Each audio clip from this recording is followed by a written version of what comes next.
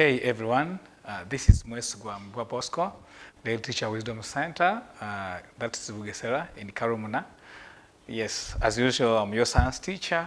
Actually, I'm again back that we go through, our activities as usual. So last time we looked at, different components of the system of blood circulation with the major organs, okay? Yes, so we handled that, the heart, the blood vessels, okay? And then now, for this time, we want to look at the blood, okay? As the last organ, major organ in the system of blood circulation, majorly. So for this time, yes, we want to look at that majorly, blood, but before we go to that, you might need, let's say, in time, you may have any query to ask. So always check here. When you have anything to ask, to inquire, check our contacts. You can easily get us in time. They're available. Yeah, and then still you can also drop to the email. We can get you to the school website. Yes, so you can be helped at any time. Please, where you are in the whole country, you don't have any problem in this work. Anytime you want help, please, yes, check on that.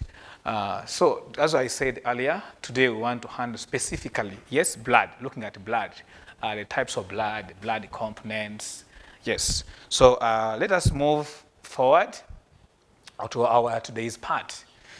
So specifically looking at blood, yes, from the first part last time, you see we talked about blood, and we say that simply blood can be the red liquid found in the body. That can actually be a simple understanding of blood, but still we can also say blood is a liquid that flows continuously in the body.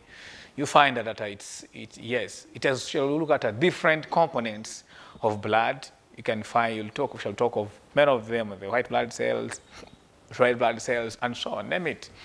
Then, but for now, let us first move straight, yes, the types of blood.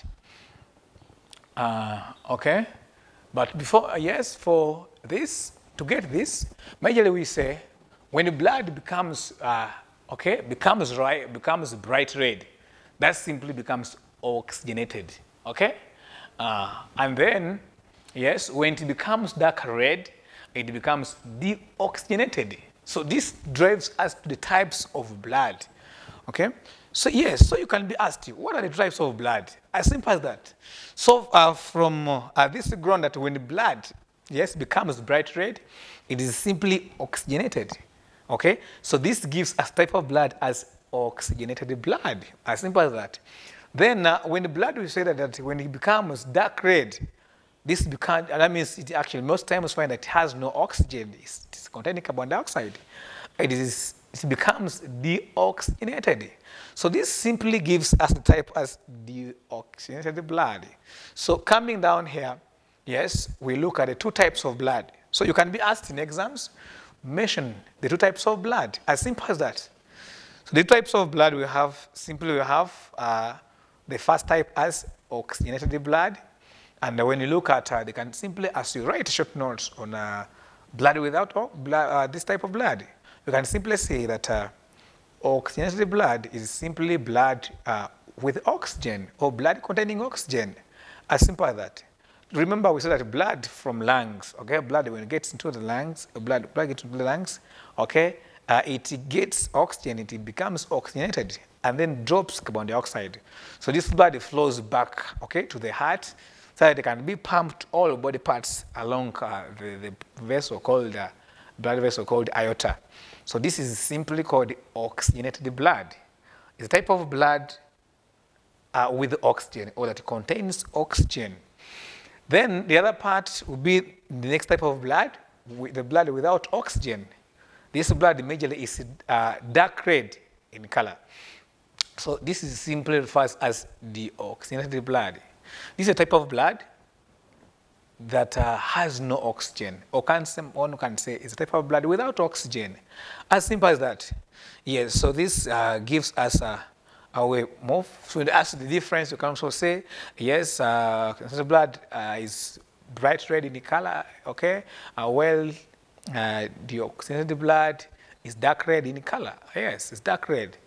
It's just, that can be also a difference. But remember, oxygenated as from the word, it has oxygen, and then the deoxygenated has no oxygen. So as simple as that, we can just get a clear view of the types of blood. So as we move on, yes, you can be asked about the blood groups. So yes, blood also can be put can be classified into four major groups, but we can also have 8 from the 4. So the 4 major groups of blood we can group as blood group O, okay, which this is the universal donor.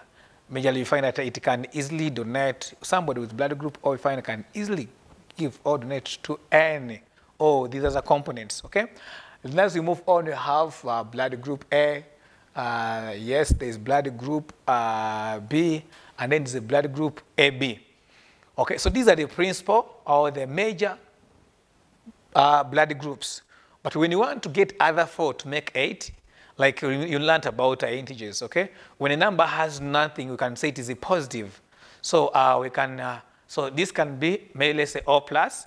When you want to get another, you can say a blood group O minus. That can be the second group. So this is blood group A. So it can be A plus, because when there is nothing like a sign, that means it is positive. So it can be blood group, okay? Whereas blood group A plus, and then one can also say another blood group A minus. So it becomes another component. Here also blood group B, you can say blood group P, blood group B plus, and then blood group B minus, okay? Oh, and then coming to this part here, yes, to have another blood group, we can also get 2 from here. We can say, instead of saying blood group AB, you can say blood group AB plus, okay? Or one can say, for the second, you can say blood group AB minus. So you can find, once you put, say blood group O plus, that's one blood group. You can also say blood group O minus, that becomes 2 blood groups. So from this, we can get 4 blood groups, but just by using plus or minus. So these ones, simply, yes, they are the 4 major blood groups. So you need to look at each here. We need to see which is a universal recipient, which is a universal donor. This is very important to check on this. Yes, like for example, somebody has blood group A, okay? Can he give A or gives B? Yes, so these are all questions which we can ask each other. So we want to have this as an individual activity. Check which of these is a universal donor. If we say universal donor, it means this group can give blood to all other blood groups. For example, blood group O.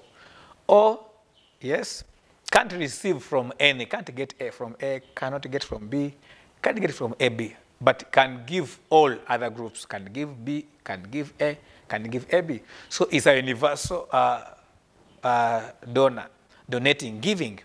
Then when we check other blood groups, okay, you'll find that if one is called a universal recipient, it means you'd receive blood from all other blood groups, okay? Yes, so from here, yes, you want us to have actually time, think of this, say, which of the following is a universal recipient, okay? You can use Google search, okay? We learned about search engines in ICT. That's a very, very common, yes, search engine, Google search. So try to check about, yes, check about blood group A, about blood group B, check about blood group AB. Which of these is a universal recipient? Yes? Yes, so which can A give B, can B give A? So check on those things. This is going to be done in an individual activity. So look at this, and then, yes, we shall again get together and look at more of this. So like here you asked, individual activity from this, okay? Why is blood group O called a universal donor? Yes, so check. Why do you think O is called a universal donor? Then check which of the above is a universal recipient. So check of this, okay? Which of the above, blood group O, blood group A, blood group B, and AB, which blood group can receive from all, okay, the blood groups? That will be referred to a universal recipient. And then when you get to number 3, also this is all individual activity. You need to look at this. Yes, it says Ishimwe went to the doctor for blood group test. It was found that his blood group was O. So we are asked, which blood group can Ishimwe donate to? So Ishimwe being that he has got a blood group O, okay, from blood group test from the doctor. Okay, results show that he has got blood group O. Yes, so if he has blood group O, what do you think? Which blood groups, okay? Which blood group can Ishimwe donate to? So you can list them down. And then also ask yourself, in case somebody has, let's say, blood group, yes, B, yes, to which blood group can he donate to or receive from? So check on donating and then receiving. Check on those in your group, in your activity as an individual activity. So please remember, do this individual activity to help you. Yes, check on these 4 blood groups. Which we are saying, why is blood group O called a universal donor? Why can't donate to other groups? Then which of the above is a universal recipient? So look at that, and then also this number. Yes, so this is going to help us to have actually clear understanding about the blood groups. Okay, so then when we move ahead, we go to the blood components. So you can call them components or composition of blood. So this is very common question about blood components. So they can ask you, yes, what are the 4 common blood components? So the blood components are majorly commonly have actually 4. Look at this. We have the white blood cells. These are also called leukocytes. So you can be asked, what name is given to the white blood cells? We simply say leukocytes. Yes. And then when you go to the second blood group, it's simply the red blood cells. So the blood component, not a group, blood component. It's yes, it is also given another name, which is simply called the erythrocytes. So when you asked, what other name is given the red blood cells? Simply say erythrocytes. Then the third blood actually component, it is the platelets or blood platelets. Yes, these are simply referred to as thrombocytes. So you can be asked in exams, which other group, which other name can be given to the blood platelets? You can simply say the thrombocytes. Okay, then plasma, this is the 4th part, the 4th component of blood. This is you can also simply say it's a fluid of blood. What is a fluid of blood? It's a liquid. So majorly plasma is the liquid part of blood. Yes, if you check, it's just a fluid. So looking at this, to understand simple about the components mean things that make up something. So blood is majorly made up of 4 components, which are the white blood cells, simply the leukocytes, red blood cells, which are the erythrocytes, and then platelets, which are the thrombocytes, and lastly, blood plasma, which is a blood fluid or liquid, part of blood. So these are the 4 components of blood. We want to go ahead and look at each, okay, the function. It is very important, okay, because it is very good to be aware of the blood components. So look at this, have a note. As we move ahead, remember, at least, okay, or on average, you find that an adult person is in the range of 5 to 6 liters of blood. They can ask you, what's the quantity or the capacity? Let's say the capacity of blood in liters. Majorly, it is 5 to 6 liters of blood in a human body of an adult person. So meaning below this, that can be actually one lacking of blood or lack of blood, which is simply referred to anemia, lack of iron in the body. So when one is like let's say 2 liters, 3 is less. So majorly the minimum number, or let's say the average number of liters or average quantity, it is 5 to 6 liters. That's the capacity of blood specifically for an adult person. Meaning for young can even below that. So, but for adult persons specifically, at least should be 5 to 6 liters of blood. That's on average. So then looking at the components of blood, we talked of red blood cells. Yes, so these are blood cells, or these blood components are made of circular disc shapes, okay, and oxygen. That's why we simply talk of red blood cells. So they also contain oxygen, and it's majorly bright red in color, okay? So they are made in a red bone marrow of short bones.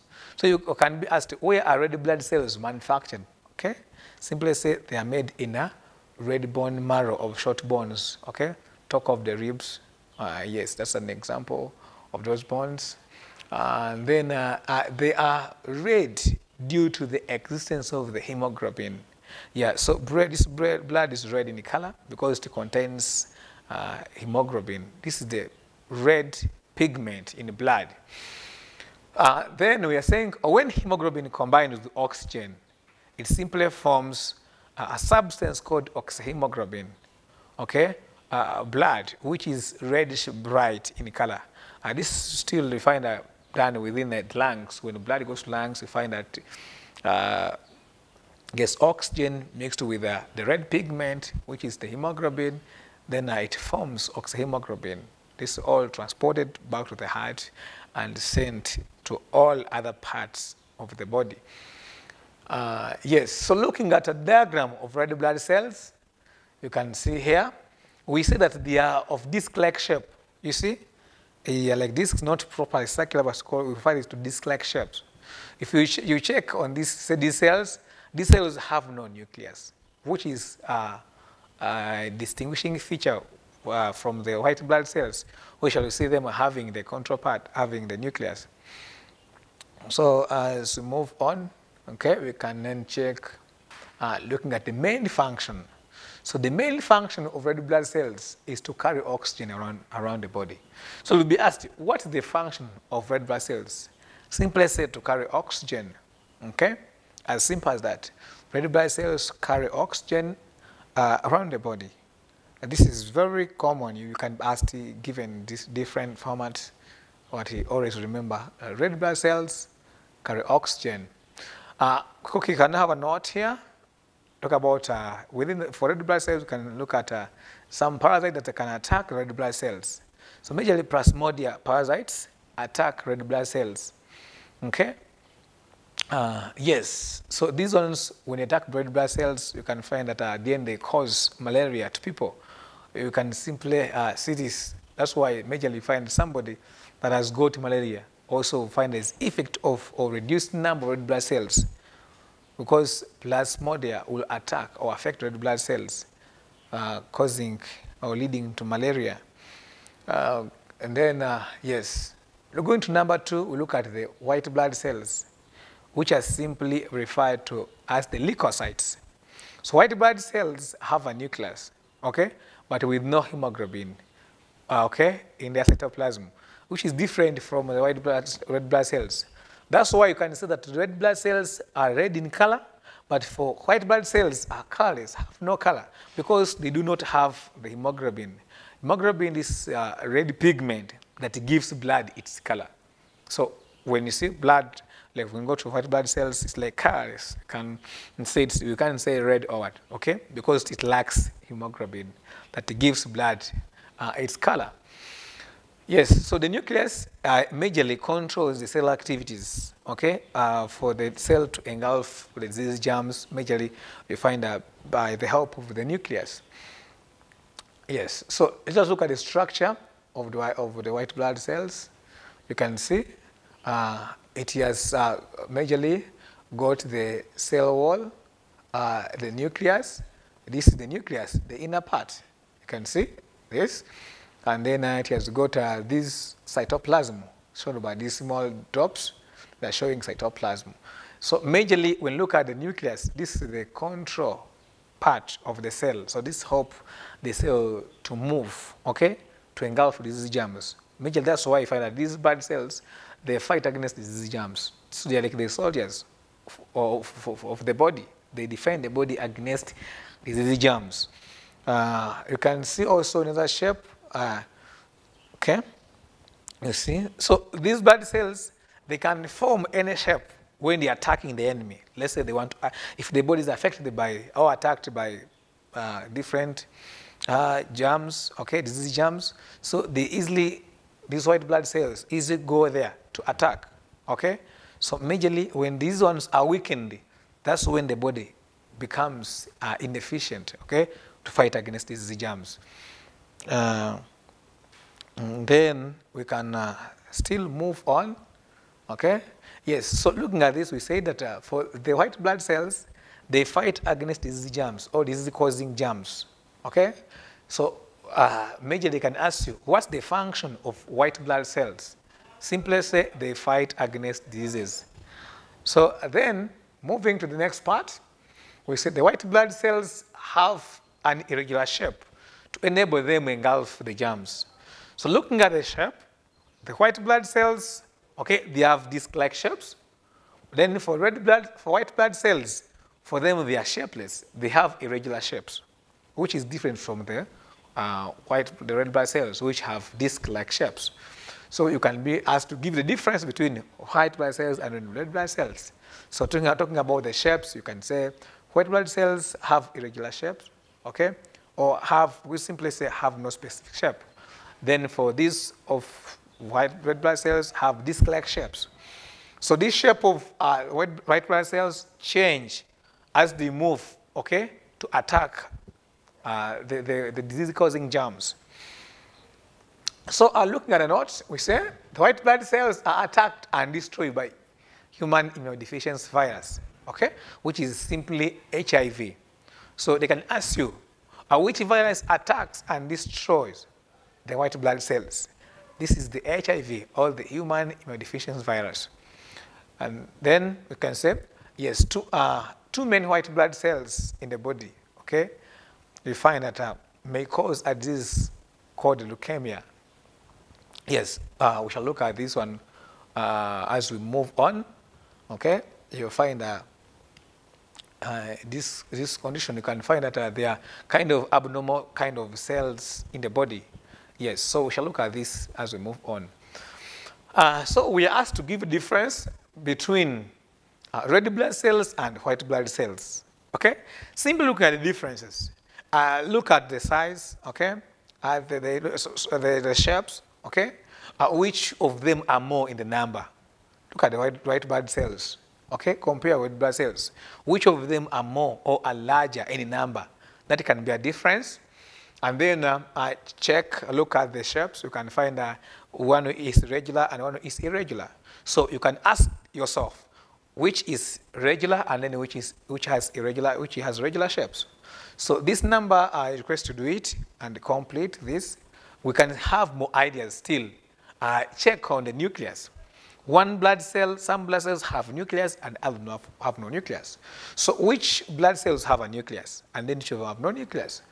So that becomes a difference, okay? Then still another difference, you can move ahead, yes, and check on the color. Which of them are red in color that have hemoglobin, and then which of them are colors that have no color?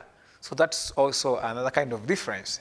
So please remember, we want to do this work together as a discussion that helps you to do actually on yourself also. So please do this number from those ideas. You can develop at least 4 differences between the red blood cells and the white blood cells. Yes, so moving the next component will be the blood plasma. So our blood plasma, simply we can say that this is the liquid part of blood, as simple as that. Or one can say is the watery part of blood, okay?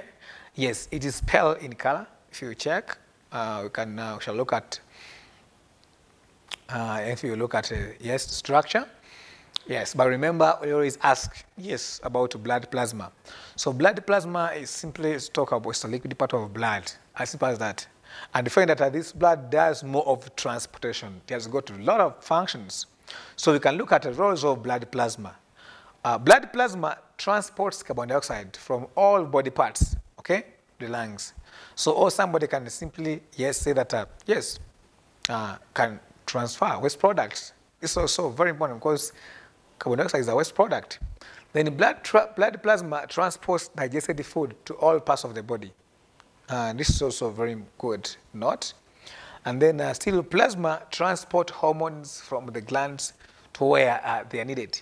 So if you check, you find that because this part of blood is the liquid part of blood, does move the transportation of the materials within blood, the blood materials, like carbon dioxide, okay? Talk of the food nutrients, talk of the hormones, yes, but not oxygen. For oxygen is transported by red blood cells. Yes, so we can move to the next blood component, which is the third part, which is the blood platelets or the thrombocytes. So the blood platelets majorly they help actually in blood clotting. When you cut yourself, they're the ones which first have to go there to cause clotting, to prevent hemorrhage or excessive or severe flow of blood. Yes, or severe bleeding. So blood platelets are also made in the red bone marrow, simply just like the red blood cells. Yes, you find that they help to reduce overbleeding by clotting around the wound. This is what we say that once you cut yourself or there's a wound or you are bleeding, majorly these platelets are the ones which are which are sent. They easily move the bodies. They send them, produce them to go to their part, the affected part, to cause clotting of blood. That will prevent hemorrhage, which means severe bleeding. So we can say there are very many in the body with no nucleus, okay, and live shortly for this. So checking on the blood platelets, we can simply, yes, see the structure. You can see, yeah, they are just of a small size, very tiny blood cells, but very many, okay, in the body. We can look at this note here, we say, shortage of blood platelets result into uncontrolled bleeding in case of a wound, which we can simply refer to severe bleeding, okay? And this is also refers to as hemorrhage, whereby, yes, may cut us off or, let's say, bleed and bleed continuously. This is hemorrhage or severe bleeding. So the platelets control this. They prevent severe bleeding or uncontrolled bleeding. So this brings us to functions of blood. Blood actually has a very important part. You find that there are very many functions. Talk about, let's say we say, carries oxygen from lungs to all other parts. Yes, blood seals wounds with the help of blood platelets, which help in blood clotting. Then, yes, blood still help to keep the body warm because it transports heat around the body. Yeah, blood carries carbon dioxide from all body parts, okay, to other parts for excretion. So this is also another important part, okay. Then blood carries digested food, yes, from the ileum or from the small intestine, where digestion takes end to different body parts, yes, for body growth. And then blood carries white blood cells to areas of infection. Because remember, white blood cells, they fight against diseases. So they are transported by blood to different parts where there is infection.